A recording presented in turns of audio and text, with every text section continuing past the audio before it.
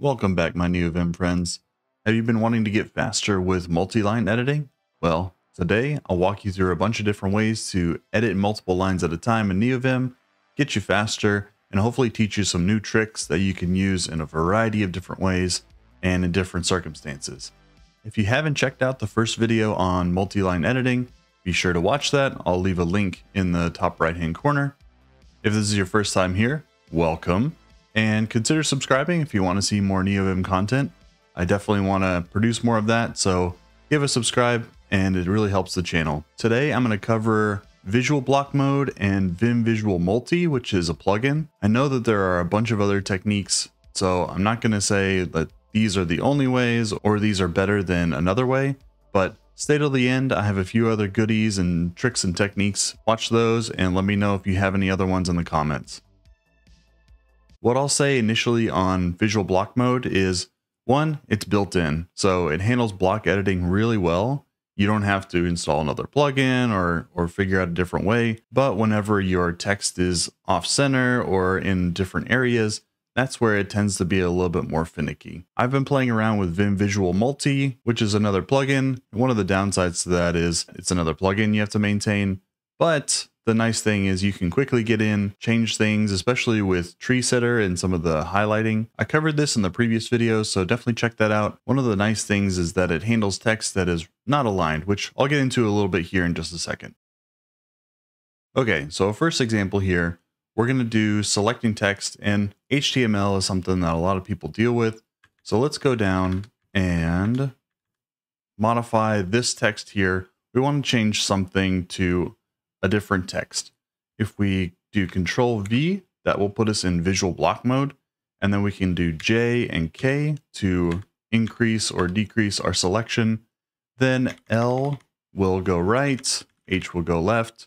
If we do W, then that will select up to the word. If we wanted to switch our cursor, then we can hit O, and that will switch us between the top left and the bottom right. The same actions work here, so I can decrease or increase, and I can do that in either direction, which is really nice. Now, if I wanted to select some text with vim-visual-multi, then let's start here at this top one, and I do Control N, and I hit that a few more times, and I can see that that text is selected. If I want to go back, I can hit capital Q, and that will take me back from my selections. If I wanted to skip a selection, then let's say I wanted to do Control N, but I don't want to select this one, I can hit Q and it'll skip over it, which is really handy and nice to be able to go different ways. If I wanted to select to the end of the line, then I could do $, which I would also be able to do in visual block mode. One of the other things that is really handy in vim-visual-multi is flipping between extend mode and normal mode. To do this, you just hit tab. And so if I hit tab here, you see that my cursors are now in normal mode, and I can do things differently. Like I can go to the end, and if I wanted to select only this word, then I could go back into our visual mode, hit W, and then I can select things. If I don't want to select that, I can extend and go back over here, flip back, hit W, and then copy and manipulate text this way, which is really powerful. I'm also able to clone cursors down. So if I do Control down arrow, then I can do that. And I can see that I have all these cursors. And then also they stay around. So if I wanted to go to the end of the line and do something like a capital F and that to jump, then I can go back and I can jump all over the place and realign these and do some really cool stuff. Play around with that and see what's possible. If I wanted to select all the text that is from my first selection to the end of the file, I can do a Control N and then go into multi mode. And so I do that with M. And if I do capital G, that will select all of the text that is matching on my cursor all the way down to the end of the file. Really powerful stuff and really handy. All right, now let's try and change some text. So like I mentioned, with visual block mode, you kind of have to have everything together in a block. And so if I do Control V and you go down, inner word, and then change, from here I can put in whatever other text. Hit escape, and you'll notice that the text on the first line is the only thing that has changed. So when I hit escape, that's when this will actually apply. And we see that. So this is the behavior for visual block mode to be able to edit those. Now, if I wanted to be able to change text inside of vim-visual-multi, I can select all of these, hit C, and then I can add other text here, and you can see all of them are updating at the same time. I hit escape to go into normal mode, and I hit escape again to get out of it. Now, let's say that I want to surround a couple of these lines with quotes. So if I wanted to do that in visual block mode, then I would do Control V, go down, and then in here, you want to use capital A to insert after and capital I to insert before. So let's insert our first character, and we'll do a quote. And then from here, we can do another block mode, go down, W. And here, because we have this full thing selected, then we can do a capital A, and then another quote, and escape, and we see that surrounded. This looks great. One of my favorite things to use visual block mode for is actually in GitHub templates. So a lot of times you have to check these boxes, and I really like to do that with the command line utility and editing the template. So if we go into visual block mode here, we go down and then replace, then you can replace this with an X, and that will have all of your boxes checked, so you don't have to click through that manually in GitHub. All right, so now let's see how this works with vim-visual-multi. So if I select these words, then we can use a different plugin that I have, which is called Vim Surround, which I have a video on. I will link it in the description. If you do capital S and then our quote, you'll see that all of them change at the same time. I hit escape and I exit out of that mode and I'm good to go. So a little bit faster of a workflow with this tool versus doing visual block mode. I'll mention here that usually you would not do something like that in visual block mode. You would actually use something like a regex replace. So let me show you how to do that. So in here, we're going to do some advanced finding. So we have a JSON file that has some formatting, and I kind of made this up from a template that I was using the other day, but we have some extra templates in here that are poorly formatted. So if we wanted to grab those, we could do a few different things, but I want to show you how to grab just some text inside of some quotes. And so if we did a %s, then that's going to let us replace. And so this is going to apply to the entire file. If we only wanted it to apply to specific lines, we could do just those lines right here with a comma separating between them, or we could do a visual selection and do just the lines that apply. For us, we're going to do the whole file. So if we do a %s, then we can go in and do an escape because we have to put in some parentheses. We have to escape both of those. And if I do a $* here, you can see it selects everything. And if I wanted to only select what is in the double quotes, then I can do that here and here. And we can see I've selected double quotes, except that it selects everything.